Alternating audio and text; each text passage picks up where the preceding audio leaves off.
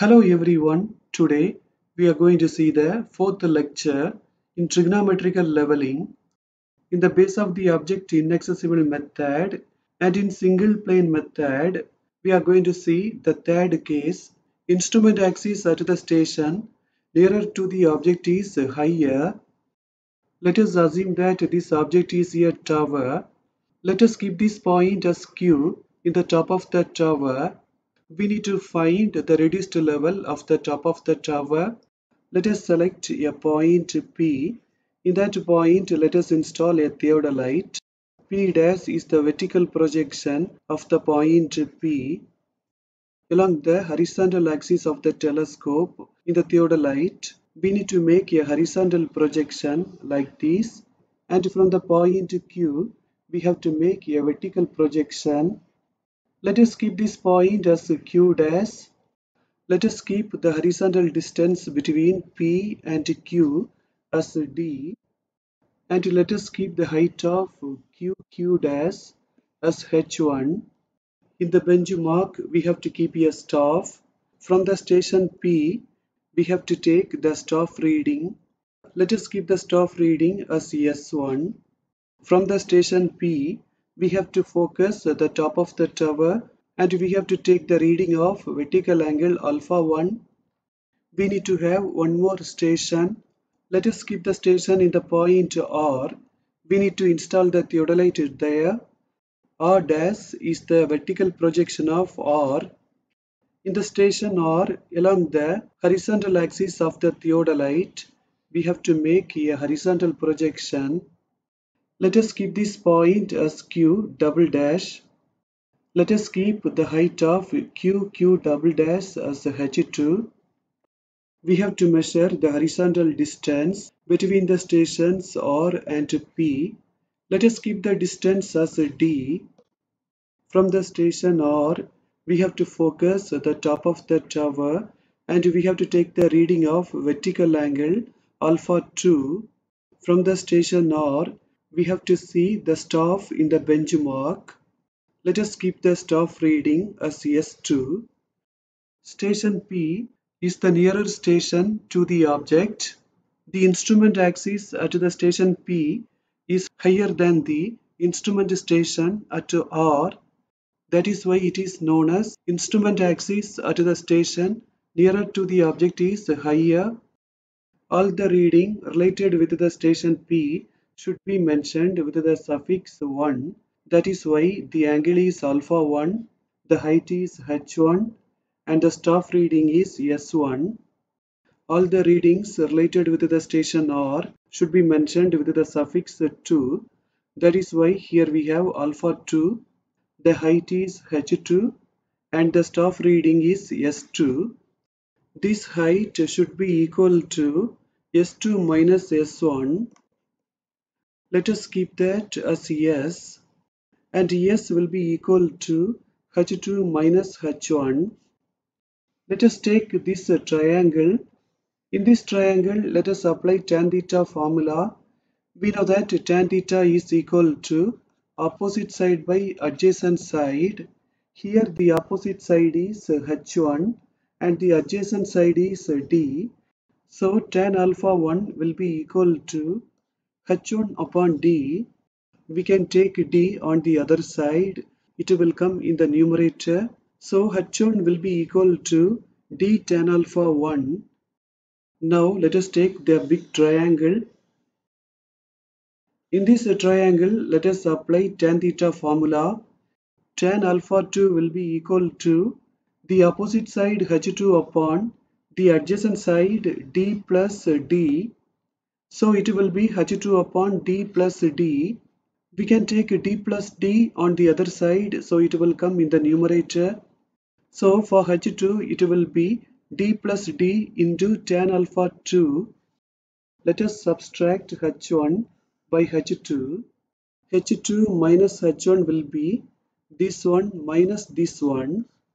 Also, we know that H2 minus H1 will be equal to S. So instead of H2 minus H1, we can apply S. We can multiply tan alpha 2 with this term so that we will get these two terms. We can take these two terms on the other side, so they will come with the change of the signs. We can take s on the other side, so it will come as negative. From these two terms, we can take d outside. Then we can take this on the other side, so it will come in the denominator. This is the formula to find the distance d. In this one, instead of d, we can apply this so that we will get this expression. And in this one, instead of d, we can apply this so that we will get this. For these two terms, we can take LCM. We need to multiply this with d so that we will get these two terms. We can eliminate d tan alpha 2. Finally, for H2, we will get this expression. Using this formula, we can find the distance d. Using this one, we can find H1. And using this one, we can find H2. Now let us see how to find the reduced level of top of the tower, that is the point Q. There are two methods. Let us see the first one. First, we need to add the reduced level of the benchmark with the staff reading S1. So we will be in this line. To get the top of the tower, we have to add H1. So the reduced level of Q will be the reduced level of benchmark plus S1 plus H1. Let us see the second method. First, with the reduced level of the benchmark, we have to add the staff reading S2. So we will be in this line. Then to get the top of the tower, we have to add H2. So it will be reduced level of benchmark plus S2 plus H2. Now let us do a problem. While trigonometrical leveling was conducted by the Jezeera Surveying Company, the 2 points A and B of certain rough terrain, this is the point A and this is the point B, were at the distance of 30 meters from each other. From these points, top of a radio signal tower was viewed. The staff reading on the benchmark from A and B were 1.377 and 1.263 respectively. The angles of elevation from A and B to the top of the tower were 11 degree 53 minutes and 8 degree 5 minutes respectively. Find the reduced level of top of the tower if the reduced level of benchmark was 30.15 meter.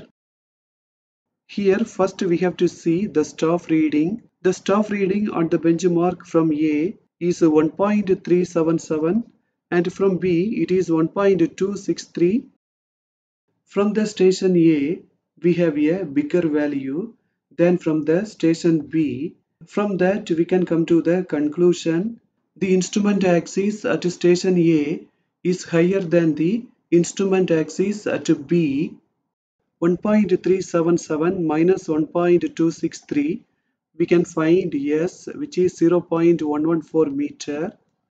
Also, we know that S will be equal to H2 minus H1.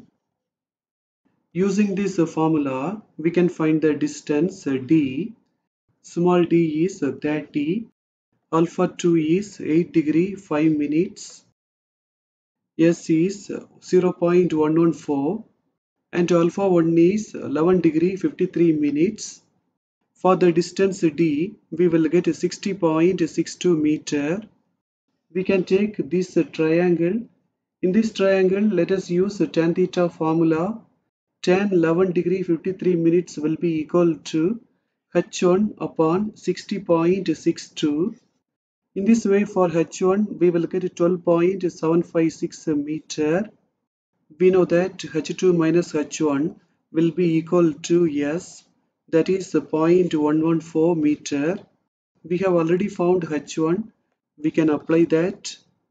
In this way, for H2, we will get 12.87 meter. Otherwise, using this formula, we can find H1.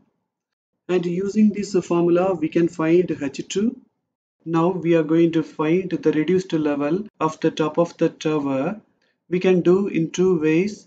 Let us see the first method. First, we need to add the reduced level of the benchmark with the staff reading, which is taken from the station A. so that we will be in this line.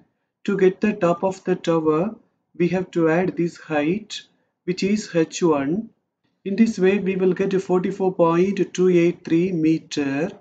Let us see the second method. With the reduced level of the benchmark, we have to add the staff reading, which is taken from the station B, so that we will be in this line.